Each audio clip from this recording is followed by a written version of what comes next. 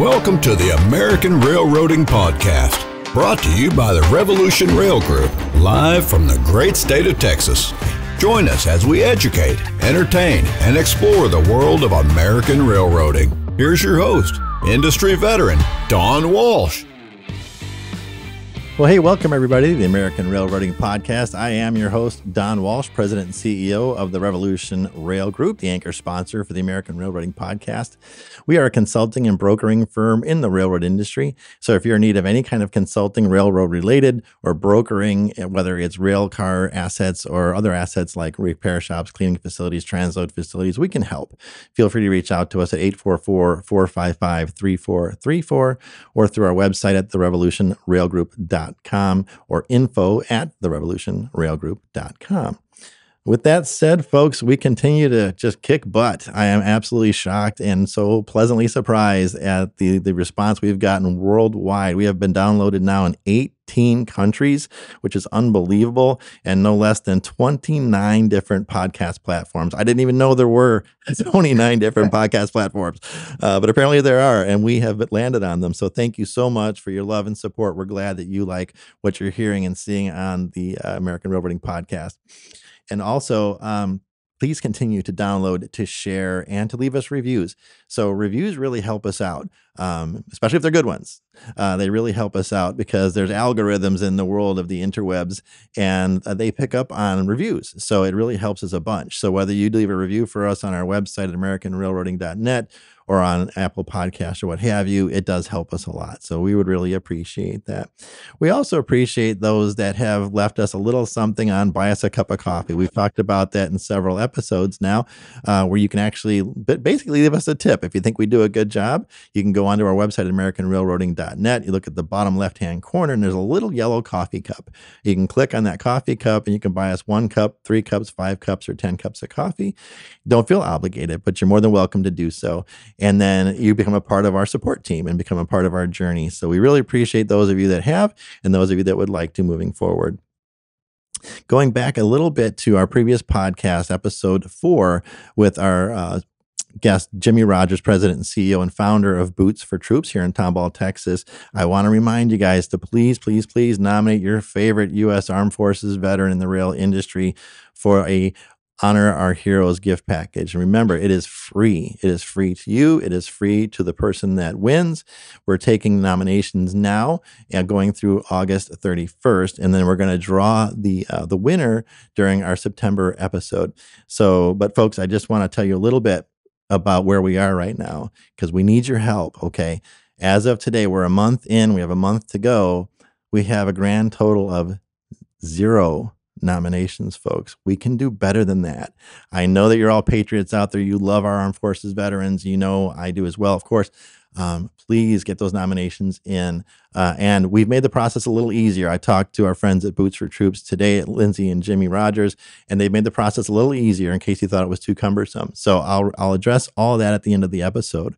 Okay, so listen all the way to the end, and I'll go through the process. So whether you have a nominee that you want to enter in, that's an American U.S. Armed Forces veteran in the rail industry. And let me explain that too real quick. They don't have to be a railroad employee, as long as they're in the rail industry. So they can be a rail car lessor, they could be a shipper, they can be a logistics person, what have you. They could be our guest if he's an Armed Forces veteran, right? So as long as their job is rail related, they qualify.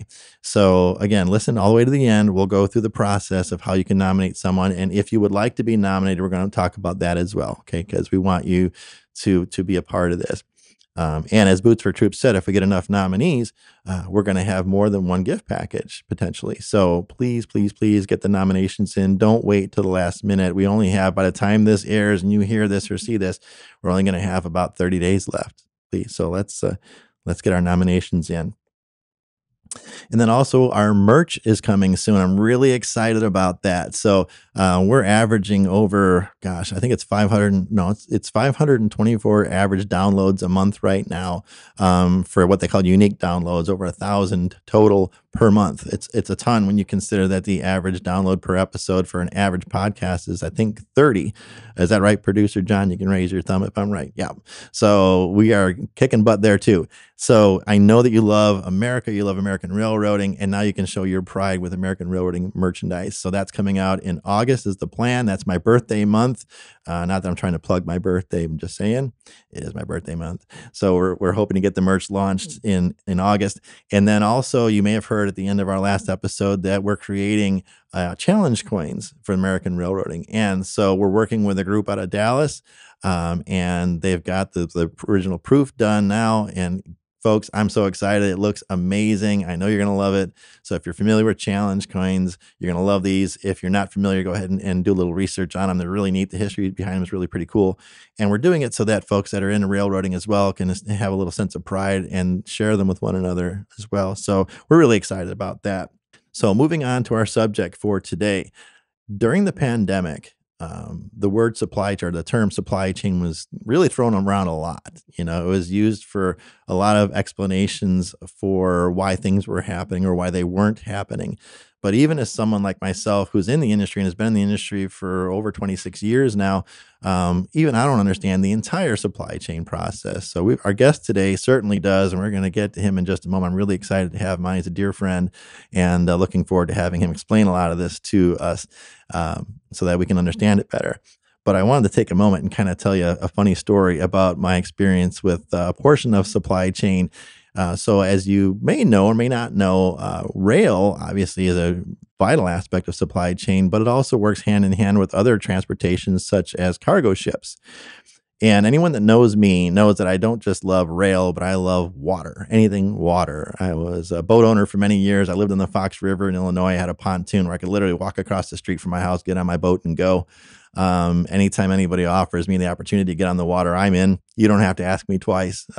We have several lakes here in Houston, and obviously the Gulf of Mexico. So any chance I get, I'm near the water, on the water. And so I was actually on Hilton Head Island several years ago. There is a conference called the Southeast Association of Rail Shippers, or SEERS. They were doing an event on Hilton Head Island. I've got friends on the island, my friends, John and Heather. If you're listening, shout out to you. And they said, hey, how about we go to Savannah for the day? That'd be a lot of fun. And it's about an hour drive. So that's how I figured we were going to get there. And they said, oh no, we've got a friend with a boat, and we're going to take this boat trip from Hilton Head to Savannah. And I apologize that I don't remember the name of the body of water that connects through there, but it's also capable of carrying cargo ships, container ships. So it's a pretty significant body of water.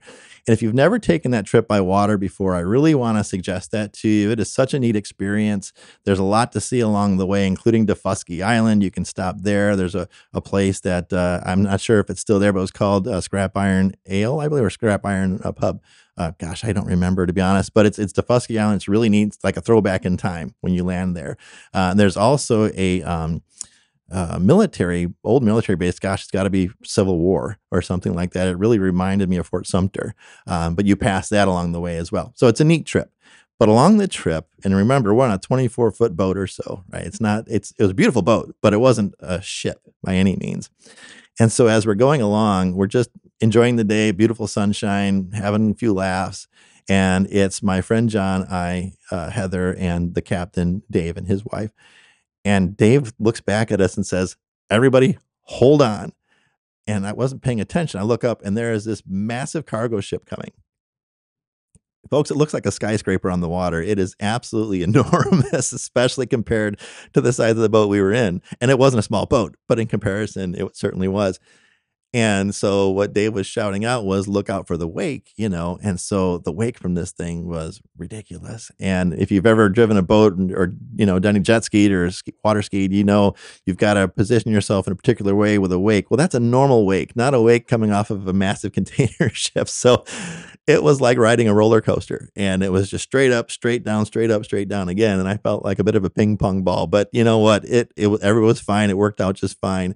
But I'm telling you, to be able to see that thing up close and personal like that was really quite an experience. But it didn't scare me off. I still love container ships. I got to experience several tours since then of ports.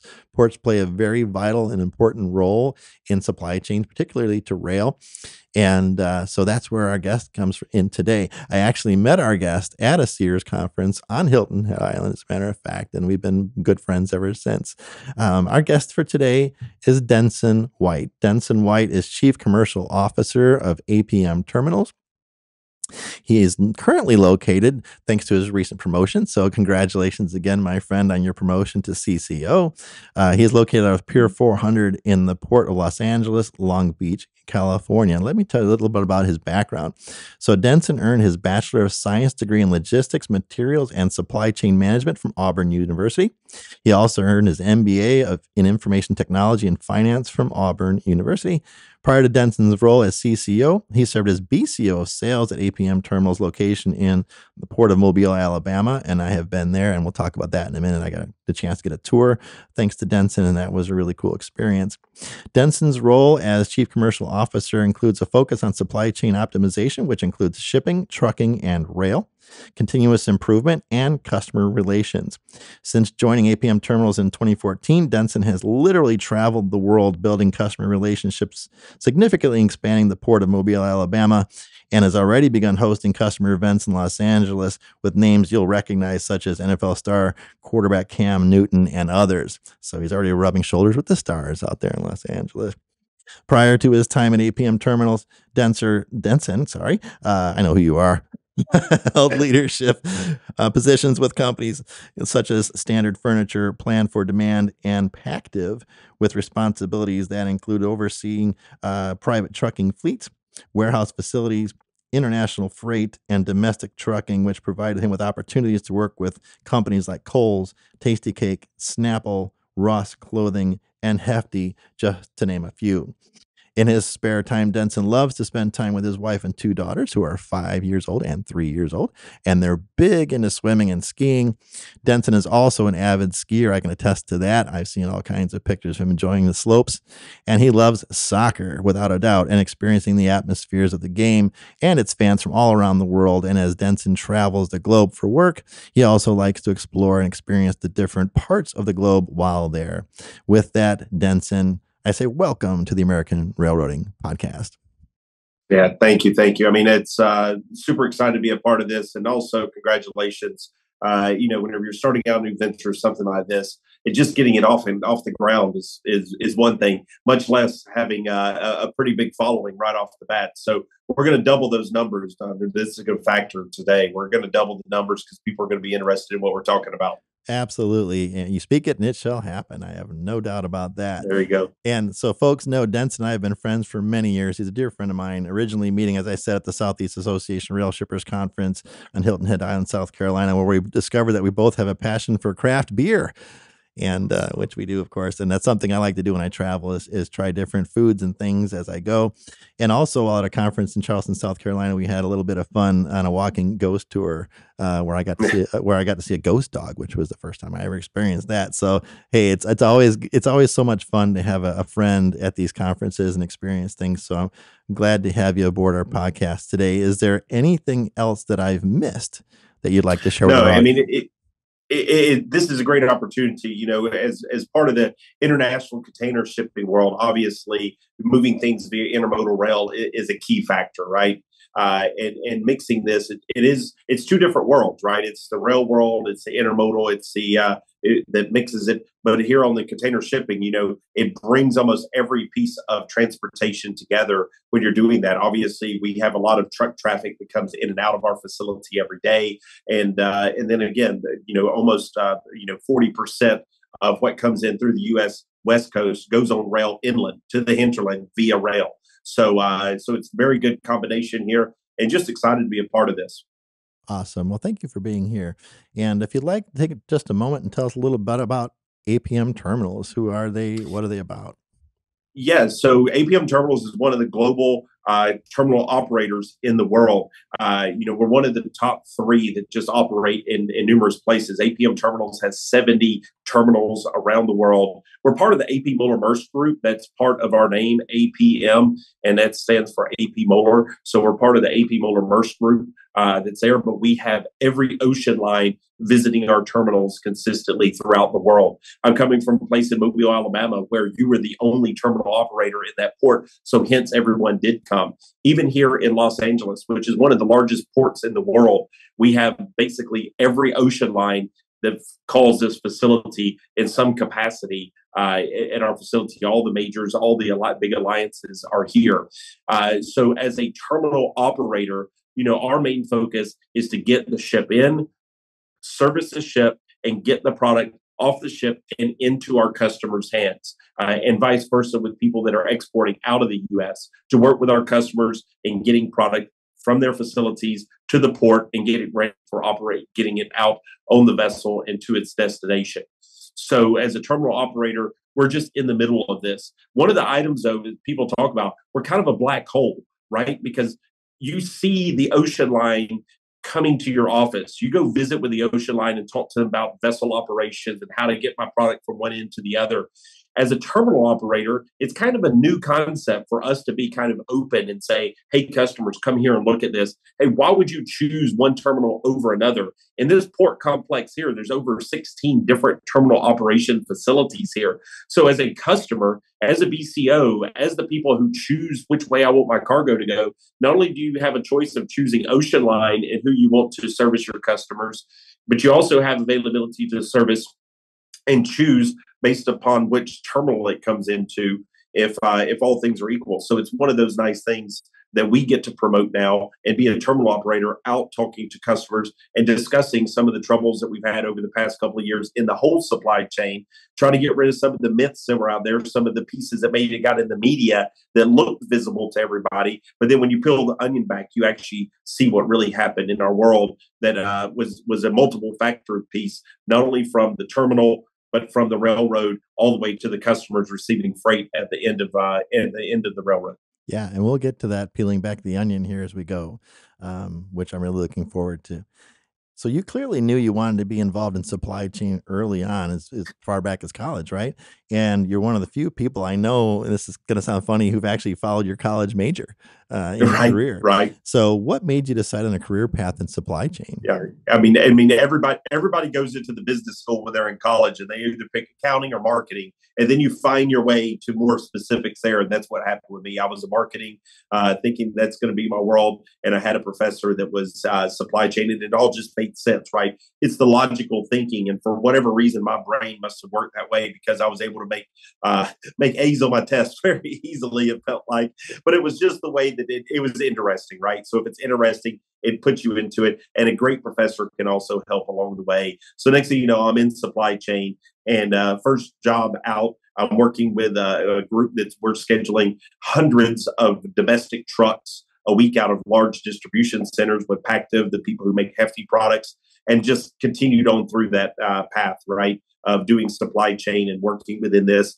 And I found my way more to the international side, really starting with some positions I had working on projects with like Ross clothing stores. We all know those around the U.S. as a major retailer bringing product into the U.S. and then distributing it and having major retail pieces. And then also working in furniture for quite a few years, 6 years to be exact. I worked with a major furniture importer, and almost all of our furniture in the U.S. is imported from somewhere around the world. And that was really what got me rooted into the international side of things. Yeah, and we've been hearing the term supply chain an awful lot since the COVID lockdowns, right? And there are multiple steps in supply chain processes, I can imagine. Right. Assuming that our audience doesn't know a whole lot about supply chain, can you take a moment to share with our audience what supply chain is? Yeah, it's the inner working. I still remember in the 90s, the word logistics, supply chain, and now blockchain. It could have been words that some people think are all the same thing, which they are very similar, right? Logistics is the overall thinking of the way that you want to logistically move your product from one end to the other. The supply chain is a little bit more of the linkages of exactly how you're doing that. So getting into the finite pushing of that. And now we even have the word blockchain, right? Blockchain is talking about the technologies that's behind it and then keeping that block of information fluent throughout the entire process. So all of these words can be synonymous to some people, but if you really get in the roots of it, they can mean a little bit of difference. But in reality, this is the way we move goods around the world. This is the way we move goods from one place to another, and how companies do all of those things. And whenever you start talking about a true supply chain, let's think about an automotive manufacturer, automotive a group that's assembling product. You have to start from raw materials being made into parts, parts then being made into components, and then those components being shipped to a place that then assembles all those pieces. And you're still not done, right? You have a finished car now that looks good, but you still got to get it to the marketplace. You still got to get it to the consumer's hands. So where does that chain continue on beyond that? So it all starts. One of my favorite pieces I like to talk about. I worked in Mobile, Alabama, at the port there for many years. Right across from us was a coal facility. So you had raw dust coal that was sitting there. Coal that was placed there would be shipped out, made into steel. Steel came back to that port in another capacity as steel slabs. That got rolled out to stainless steel. The stainless steel gets shipped back out of the port and stamped into parts. Those parts would then return back to the port, sit to Montgomery, Alabama, made into a Hyundai car, and then the Hyundai cars come right back to us and shipped out to whatever island or Central America or wherever they need to be shipped out to then be sold. So one dust of coal that was sitting across our way passed in and out of that port multiple times, and there's your supply chain. That is amazing. And thank you for wrapping it up like that. That's a great way to try to understand it for folks. And intermodal rail cars are important to the U.S. supply chain. What may surprise some folks is that while intermodal rail cars only make up approximately 4% of the nation's fleet, according to the Union Pacific website at up.com, 48% of rail traffic is generally intermodal shipments. So for our listeners and viewers out there that aren't familiar, what does the term intermodal mean? Yeah, you have a piece of equipment, and for us, the container that is easily able to be transported is the whole key to it is movement, and movement fast. Keep it loaded, keep it moving, and get it to point A to point B, C, D, E, F, and to the final customer eventually, and where it's going to be unloaded. And part of the intermodal process is getting that container, or any container, it could be a domestic container, and put it into an intermodal well car. Most of these well cars, anybody that's in the railroading industry, you've seen these things before. You normally have double stacked containers on there. Containers can be 8'6" or 9'6" in height. So you normally double stack those on one of these intermodal well cars, and then it just goes like that. It just moves up and down the tracks like that, even to the point now where you have some railroads that the refrigerated cargo, right? You have a lot of beef in the Midwest. You have a lot of pork in the Midwest that needs to go back and forth, and many other goods that need to be refrigerated, where now they're making power packs. So one of the containers, whenever you're seeing that train pass by, you might see a white container that's labeled, looks like it has plugs on the outside. They're highlighting that they even have a container now that is a power pack that is nothing but energy within there, and they can plug up 15 different refrigerated containers to that, hook it all in the well cars, and intermodal travel, even the refrigerated cargo, on power with one of the gensets there. So it's amazing what's going on these days in the intermodal world. That's amazing. And then too, they can also be more easily transported from ship to rail to truck, I believe, as well, as part of an intermodal process, right? Yeah, that's exactly it. You don't have to touch the product, right? You go back to the 80s and before the containerization was really in motion, and everything went bulk, right? You took a ship, you touched the product, you put it in a warehouse, you then touched the product, put it in a regular rail car. That rail car then gets to destination, and you have to hand unload that. So you wind up with 6, 7, 8 touches of product.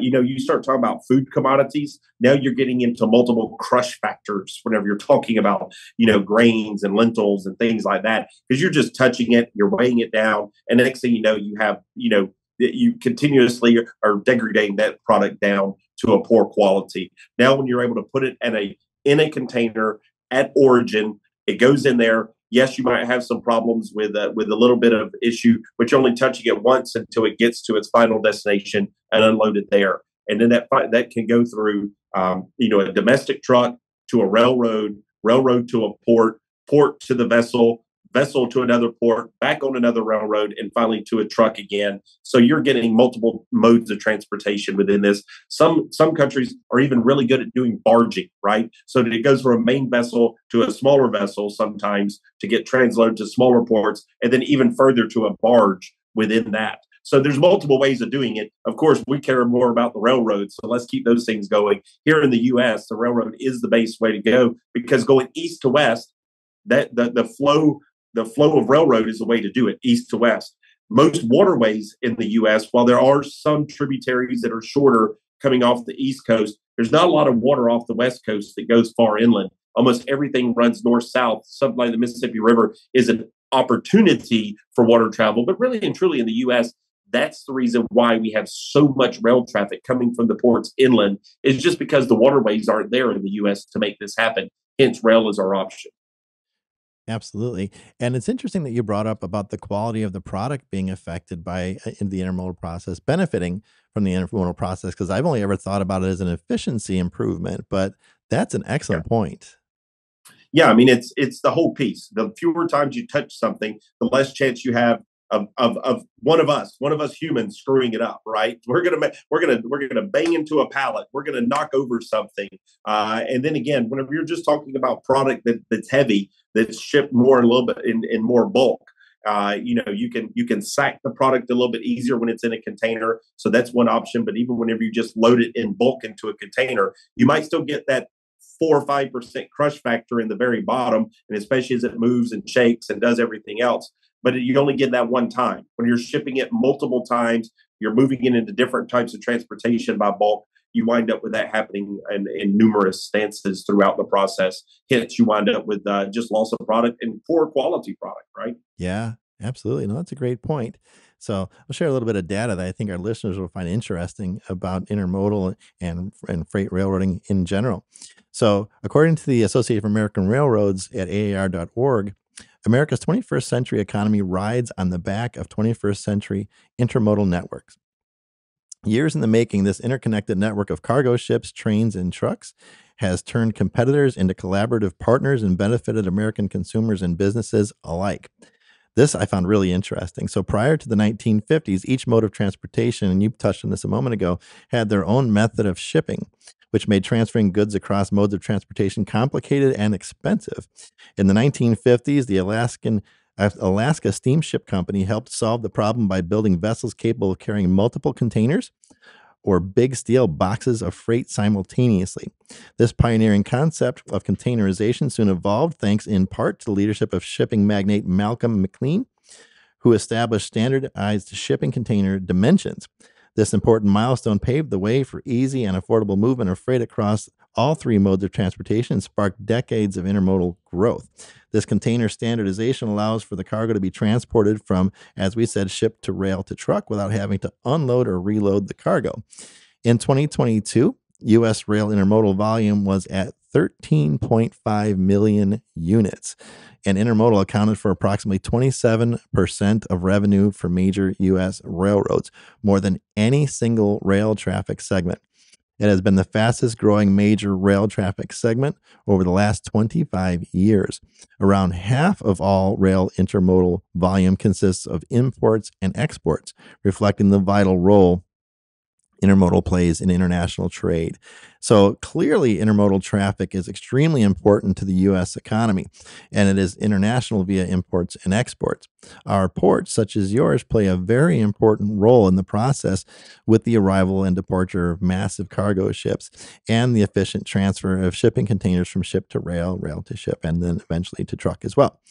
So I'd like to give our listeners and viewers an idea of the scope of a port operation. You touched on it a moment ago. I was fortunate enough for you to be kind enough to have me out to your facility in the port of Mobile, Alabama last year. It's hard to believe it's been a year already. And That was such an eye-opening experience for me because I had no idea how efficiently you guys had that thing running. It was like I do a lot of work with 5S, lean, if you will, process improvement stuff. And that's what it really reminded me of. It was a very well-oiled machine where you had every area categorized and such. If you want to just take a moment and talk about what you did there, maybe even what you're doing at the port in California, that helps to improve the process in your aspect of it.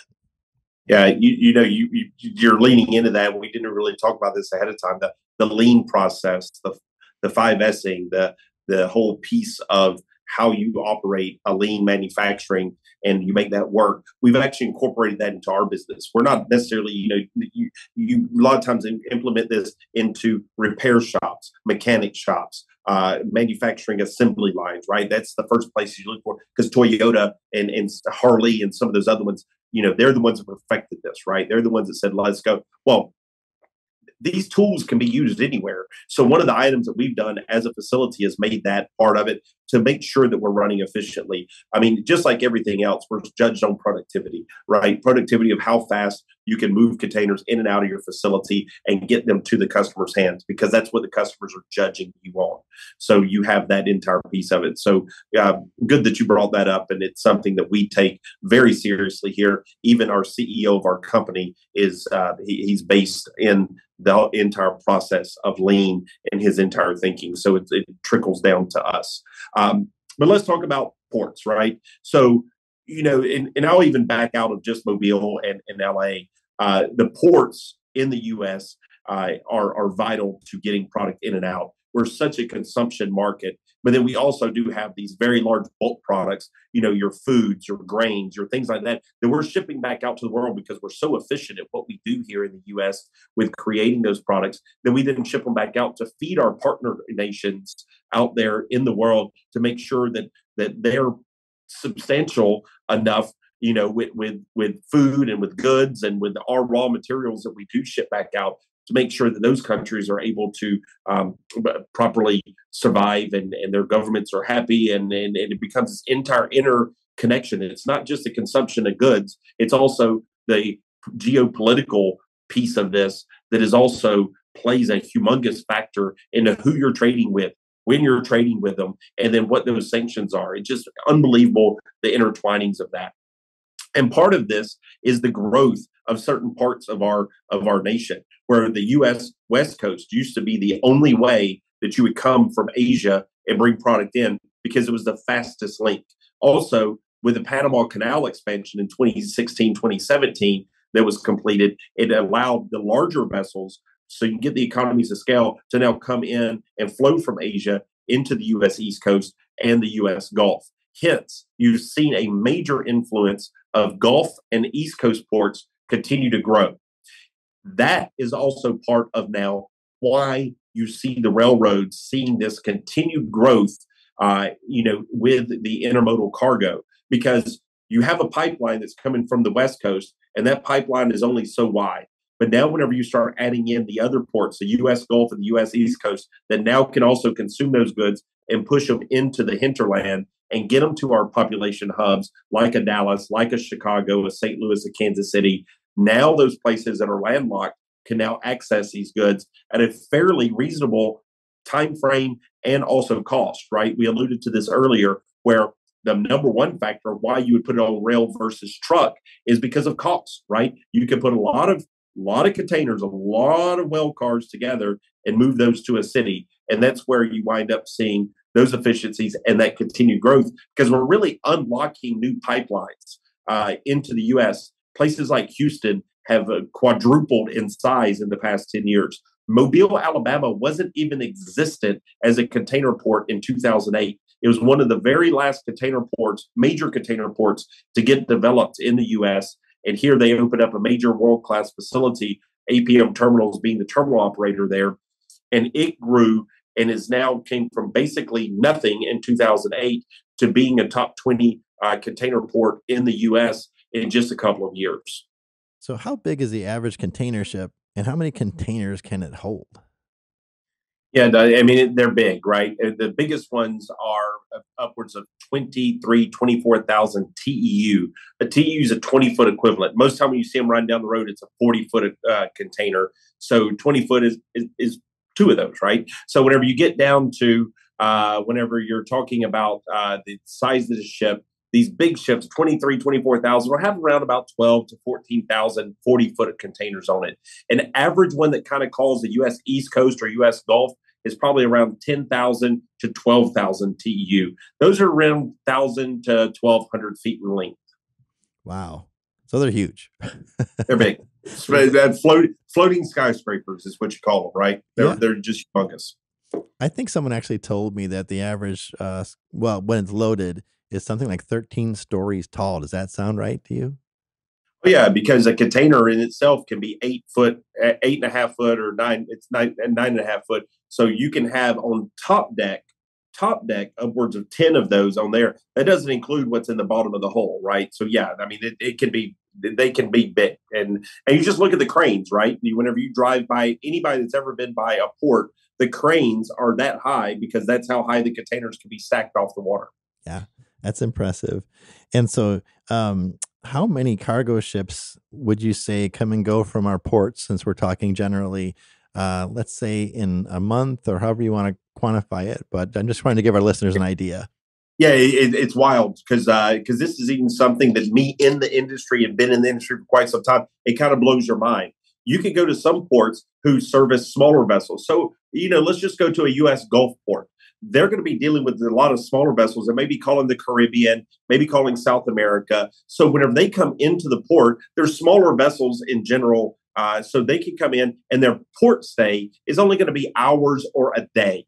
So that's that. When you start talking about the bigger ships, they come into a port and they're actually going to service that port for 4 or 5, some even 6 days to get fully unloaded and reloaded. So it really depends on the type of port that you are and the number of vessels that call. In LA, we're learning the largest facility. It's the largest single facility in the U.S. We only have five ships calling a week right now, and we're full. We're full, right? But then you go to a smaller port, that Mobile, Alabama, which is a much smaller port, is calling 9 different vessels a week. And then someone like a Savannah, who's on the U.S. East Coast, that is a very large port that has multiple vessels calling in and out of their facilities, but they call multiple ports at a time. So they'll call Savannah, Charleston, New York, maybe even go back down to Miami and call multiple ports at a time. So they're shorter port stays. They can have upwards of 40 vessels call their port in a single week. Wow. And then how long do the containers actually stay at the port before they're transitioned? Yeah, this is where we get into this whole intermodal discussion, right? It's speed. We want to get the container in the facility, out of the facility, to the customer's hand, and either get the empty returned back to its origin where it can get reloaded for us to get more consumption product in the U.S., or for us to get it to an exporter, them filling up and get it over to the goods. So it's a very fast turn. Whenever product comes into the port, we want it to be here 4 days or less. So that's a very quick turn for getting in and out and get it in. For a rail dwell time, once you start getting dwell inside a port of 3 days, that's terrible, right? You want to get it in, have a 1-2 day dwell time before you get it on the rail car and moving into the hinterland. Wow. So it actually moves very quickly. And what types of items typically are shipped and received via intermodal? Yeah, I mean, it's now everything, right? It's absolutely everything. It really started out with retail goods. It started out with goods that you didn't want to touch multiple times, right? And that was it. Now it can be everything from grains, resins, your nasty scrap metal is even shipped in container now. When scrap metal used to be thrown on a ship and shipped that way, now it's everything. Yeah, and I wouldn't have thought, especially scrap metal. So, Right. regarding the supply chain process for products coming to the U.S. from overseas to our ports via cargo ships, in a perfect world, what does the typical supply chain process look like from the time an intermodal shipment arrives at the U.S. port to the time that it's loaded on a rail car, for instance? Yeah, we try to make it as quick as possible, right? I mean, our entire goal at a terminal is to get off ship and out of port as fast as possible. The railroads is something we can hopefully help control. Whenever we're in sync and things are moving at a normal speed, we're in communication. The ocean line, the terminal, and the railroad are in constant communication with data flow of what's coming in, what needs to go out, what's that entire back and forth communication flow is there. Hence, before the vessel even shows up, the railroad knows how much car supply they need to bring into the port to service what's going to come off that vessel. So we want it to come off the vessel onto the well car in 1 or 2 days, then out of the port and onward and making money for everyone, right? Making money for the consumer that needs the product to get it in their warehouse and to the consumer's hands, for the railroad to be moving those steel wheels, right? You don't make money unless those wheels are moving. And then for us, we don't want our ports to be congested like they were during the COVID time. We want the product off the vessel, and we are the transportation piece that is moving it off that and getting it into either trucker's hands, a barge hands, or here in this case, a railroad's hands. And speaking of the pandemic, I want to touch on that next. So obviously the COVID-19 pandemic made a significant impact on the supply chain and perhaps exposed some areas needing improvement. So can you give us a breakdown of how, in your opinion, the pandemic itself negatively impacted supply chain performance? A bit of a domino effect, I would think.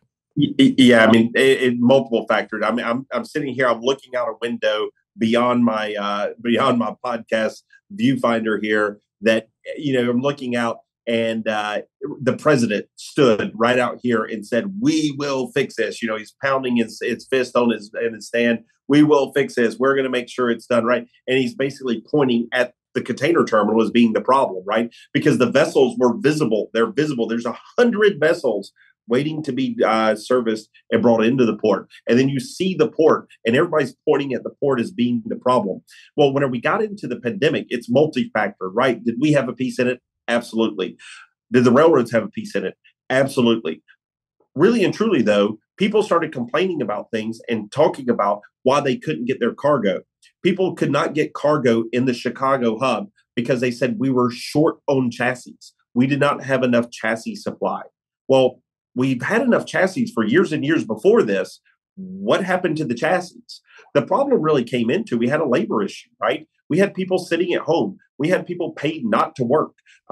We had warehouses that furloughed their people or totally laid them off. How long does it take to get an employee up to speed, right? To just get a key card, right? To get my badge and ID takes a day, and they even know how to do this, right? So to get people back onboarded and into the facilities and back working was a problem, right? Because people were used to it. People had other means, right? People might have chosen a different profession in total, right? They might have become professional podcasters. Who knows, right? To where now all of a sudden, I don't need to go back to my warehouse job. So now, where are the chassis? We don't have any chassis. Well, the reason why is because we have containers sitting on chassis, sitting outside facilities waiting to get unloaded. So now if we're not turning the product, now you don't have a chassis to go pick up the rail product. So now the railroads start filling up their facilities. Well, once that facility's full, new train comes in, we're saying, "Hey, customer, get your stuff." They're like, "We don't have chassis." Well, why don't you have chassis? Because we're waiting to unload our product. Okay, now we just compounded the problem. Now the railroads have to go, time out, no more cargo into whatever area. And this would go on for 3, 4, 5 days at a time, where they said, no more inbound product. Well, if you're telling us, we're the ones loading it, no more inbound product for 5 days. And I just said, we only keep product here for a max of 2 to 3 days. That's what we want to do. But you're telling us to stop operations for 5 days. Where do we have to tell the ship to go? Can't come here yet. You got to sit outside and wait. So really and truly, you see, we're talking about supply chain. This was a chain of things that were going and multiple factored. And then you also have competing KPIs, right? We're all in business. And so we all have KPIs for our business. So now all of a sudden your competing KPIs was for our normal times. Now all of a sudden you have problems where people are pointing the finger at each other saying it's your problem because I can't move the container. I can't move my train. My warehouse can't unload the product because I don't have a chassis. Well, all these factors start building on top of each other, and hence we have the gridlock that we had. Really and truly, the thing that allowed us to get out from underneath that gridlock was our slight downturn in economy, right? We were running at 120, 130% for almost 2 years of consumption, right? And then when we actually cool back down to that, remember, our economy never really cooled below our GDP, right? Our GDP still here. We were so far above it that we cooled down about to where that was at, maybe slightly below it, but at least we got back to our normal stance. Hence now, starting like October last year, when we started getting back to normal, is whenever the ports and the supply chain started getting back to some kind of normalcy. But our ordering process is still so far out of whack. Our forecasts are so out of whack that we still see problems today even in 2023 from something that started back in 2020. Well, and that's what I was going to ask you is, what supply chain improvements have we made as an industry as a result of what we experienced then? Right. We saw a lot of bottlenecks in a lot of different places that we need relief valves, right? We created this whole just in time, right? What do we hear in our logistics supply chain? It's all just in time, but it's all just in time, and you're not able to move those things in the time frame that you wanted to. Big problem, right? Big problem. Hence, auto manufacturers, whenever they are ready to start going back and start building cars again, they were missing major components because the just-in-time process had a kink in it, right? They didn't have certain parts, and you can't build a car with 1,000 parts and only have 990 of them, right? The 10 pieces you're missing is a major piece that makes the car move, right? So hence, you need everything in that supply chain of goods to make this thing work. And, what are the improvements, right? We start looking at different ways of ordering, different methods of making sure that it's a just-in-time process, but you also have a just-in-case scenario that's out there. Also, people really have started investing in communication to where we're sharing the information. A lot of times, even in our industry, the ocean operator has their information, the terminal has our information, the railroad has their information, and then even the customer has theirs. Now that you start sharing that information up and down that supply chain, and is this blockchain? Is it just a true sharing of information from one segment to the one that's right next to each other? All those things are big pieces. And this whole process of doing that has been a major factor in us getting out from underneath it and learning some things from it. Without a doubt. So in your opinion, are we where we need to be yet? Or do we still have a little ways to go? This is always evolving, right? It's always going to be evolving. And do we ever find that perfect thing? No. And, we always have to adjust. Our world is changing. Modes are changing. People's preferences are changing, right? People are still scared to go back to railroads. We had some major customers, some big time names that have been sitting in our offices, and they're like, yeah, next year we might go back to railroad.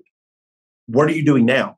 We just take it all and transload it, put it in a truck and truck it out. We're not, we still like, but the railroads have been back to normal pretty much all this year. You look at the statistics and you have someone sitting in a seat somewhere that by feel, not even looking at statistics, by feel goes, I don't like the way that ran before, right? So now how do you improve that? Because you do have major decision makers that still make very emotional decisions, right? So how do you predict those emotions? That's a major factor that we as humans that have, right? And sometimes they're gut feelings, sometimes they're statistically driven, and you just put all that piece together.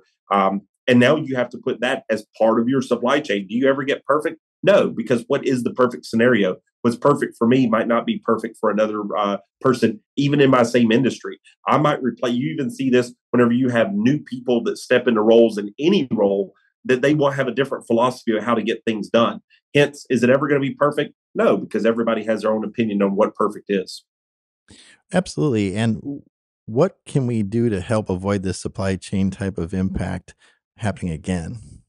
Yeah, of course, we talked about how multi-factored it was just a few moments ago. And what do we do to protect ourselves? And it's have the backup plans. It's discuss the backup plans with your teams.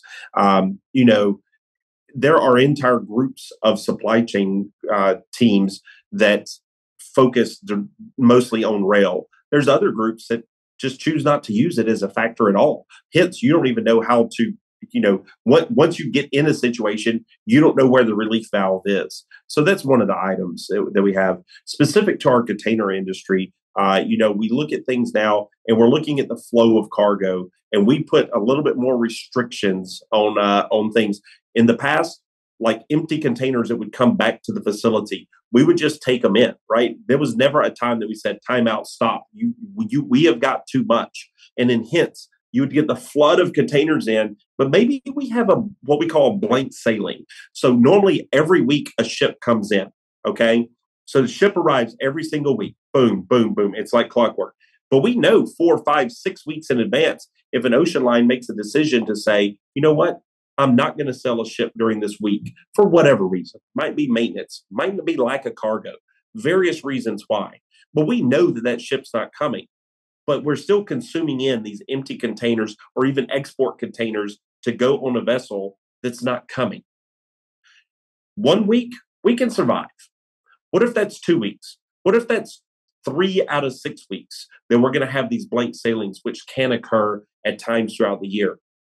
Point being is now we've learned that and know not to take in too much to our pipeline and communicate that out to the community and say, hey, coming up in 3 weeks, we are going to limit the amount of empties that are coming back to us because we don't want to flood ourselves with this cargo and grind it back to a halt. So we need to make a decision out there in the coming weeks. What do we do with these empties? We can't bring them in.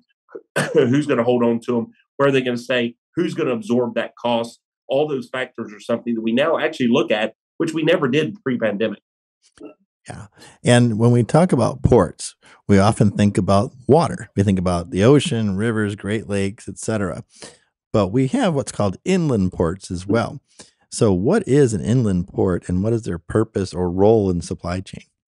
Yeah, your audience is probably geeked out about this subject right here because it's driven by rail.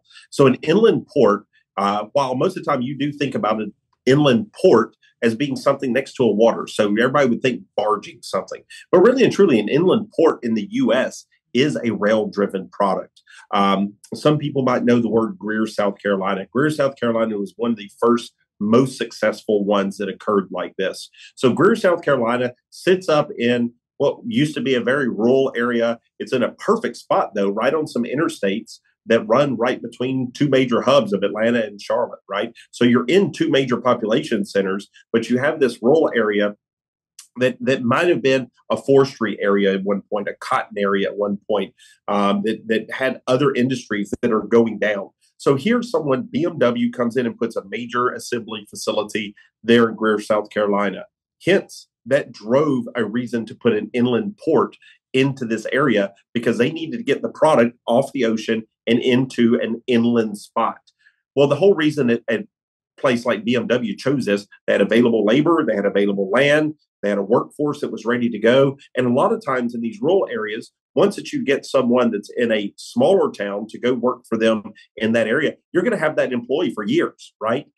They're very loyal.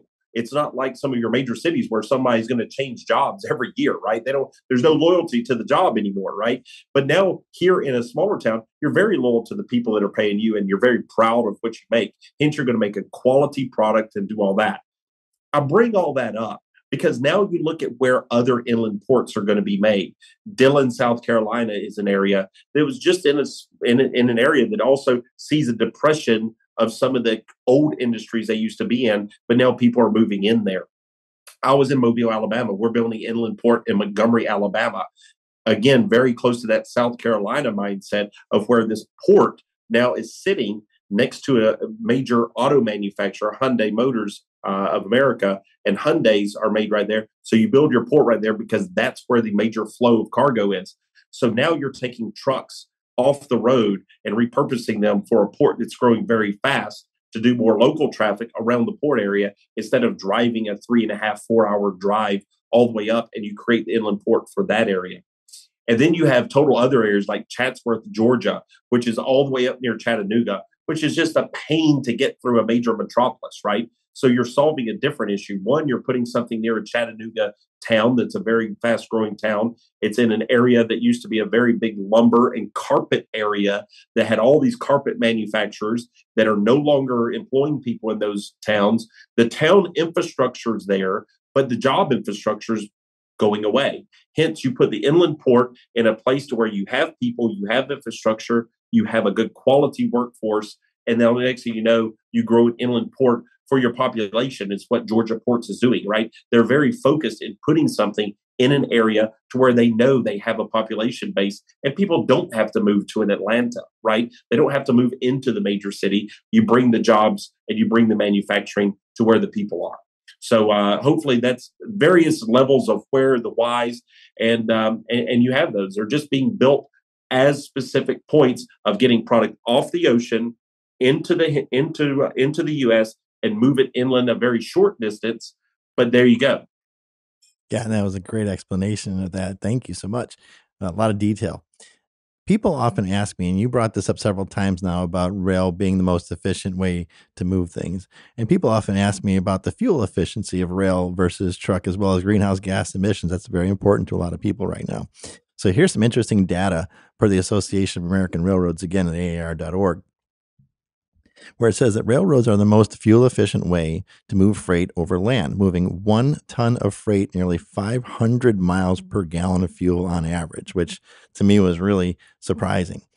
Freight railroads account for roughly 40% of U.S. long distance freight volume measured by ton miles, which is more than any other mode of transportation. However, they account for just 0.5 of total U.S. greenhouse gas emissions, according to EPA data, and just 1.7% of transportation-related greenhouse gas emissions. They go on to say that if 10% of freight shipped by the largest trucks were moved by rail instead, greenhouse gas emissions would fall by more than 20 million tons annually. That's the equivalent of removing 4 million cars from our highways or planting 300 million trees. Again, per the Association of American Railroads at AAR.org, according to the U.S. Federal Highway Administration, freight shipments are expected to increase by 30% by 2040. So in your opinion, what do we need to do to prepare for such a significant increase in freight movement? Yeah, I mean, and you're talking about the inland port side. This is part of it, right? Because you create a hub of a very short distance. And what do we all know as railroaders? The longer we can make that train move, the better off it is. So get it going and get it going a long distance. And we need to have as few points as possible. When you start talking about this as an option of what's going on, there's a cost to taking a box, putting it on a well car, getting that well car, getting it where it's at, and then taking that box off. So hence your short distances are very difficult to crack. This is where the inland ports become a valuable option because we're now creating a structure of getting things in a different mindset of why to put it on the rail, right? The why is to get it off that very expensive port property and move it inland to where the population centers are and get it to where the people can then do the goods manufacturing. But it's an extension of the port. That's very important because most of the time, whenever you're talking about railroad hubs, so you're talking about major cities.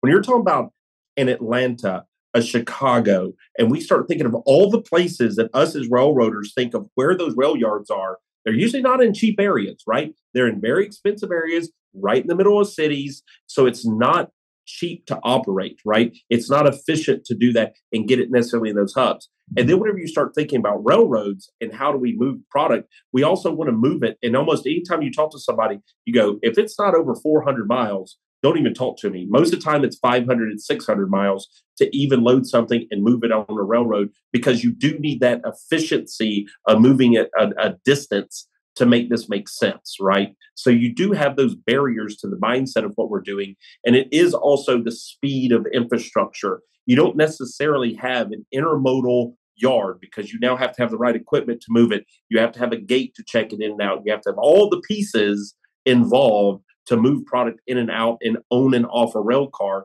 to make this work. So now what we have to do as a U.S. Economy, it's the same thing that you have in some of the other items whenever it ties to railroads is where's your start points? How many times do I want to start and stop those rail cars? And then what's my volume, right? Because whenever you're moving those rail cars, where you start talking about these volumes, when you start talking about these things, a lot of it is based on economies of scale, right? You're moving chlorine all the time around the U.S. because it's a needed product. It's heavy. It's dangerous. You don't want those on trucks. And it's just large quantity, right? And every city needs it. Well, not every city needs retail product delivered at a distribution center in their city, right? That's why you have major hubs of logistics like a Chicago, like a Memphis, like a Dallas. And then they distribute it out to us to consume. That becomes the factor is where do we get those large quantities in some of these smaller hubs to be that? This is where an inland port who would have thought Greer, South Carolina would be a major facility to bring goods into. And here you go that it is. It's a major hub on the East Coast, right? Yeah, and providing an awful lot of jobs in the process, which is great. Tons, right? Yeah. So believe it or not, we're near the end of our episode together already. And are there any other thoughts you'd like to share with our audience before we go? No, I mean, it's just there's so many pieces to this, right? And we talked about a lot of different major factors. We could probably make America Railroading Port podcast that talks about the individual segments, and we could probably spend 30 minutes on many of the subjects that we talked about and really break them down.